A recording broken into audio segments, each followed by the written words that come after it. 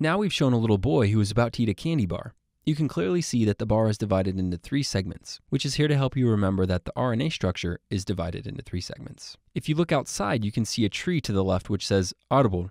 This is our symbol for arboviruses, and is here to help you remember that California encephalitis is an arbovirus. More specifically, it's transmitted by mosquitoes. So notice that we've shown a pesky mosquito inside of the scar that's about to bite this little boy. Okay, if we turn our attention towards the front of the vehicle, notice that we've included a map of the United States.